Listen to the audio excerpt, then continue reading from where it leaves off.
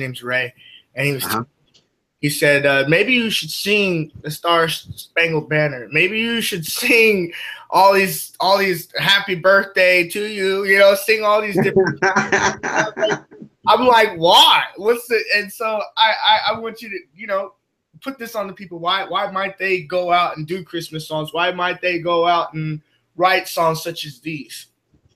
Well, because it's part of our culture. It's part of our culture, and we've been doing it for artists been doing it for years. And they not counted, but they did pave the way. And I look at them and I see how it make people feel, and kids like listening and singing along with those songs, man, that we grew up listening to.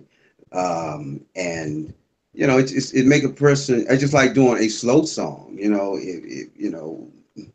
a ballad or whatever. If you sing it from your heart, somebody gonna sing it. They're gonna sing right along with it. But that's why, because songs are based off of feelings. You know what I'm saying? They're, based off of reality. And believe me, if I'm pretty sure when people, a person might do a song and I might not feel it, but believe me, there's somebody else around the corner that's gonna feel that song. You know what I'm saying? Or resonate with it, with that song. So, but far as what the question that you asked about Christmas songs, I just think every artist should do it.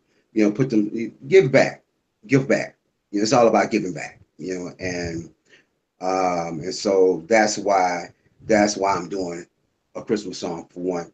I'm just putting, giving a person a part of me. You know what I'm saying? Like, So of course, they're going to play the CD right beside they're opening up the presents by the tree. Maybe they might be roasting the chestnuts. You never know. You know what I exactly, mean? man. Exactly. Right there with the family. Exactly. Right by the Yeah, it's always good to have a Christmas song, and right along with the album, you know what I'm saying? So, but that's my reason for creating a Christmas song. Ladies and gentlemen, it's Montez McCamish from itsmontez.com. Make sure you like, comment, subscribe, and share. If you don't do that, you're not going to be able to keep up. Duh. It's montez.com.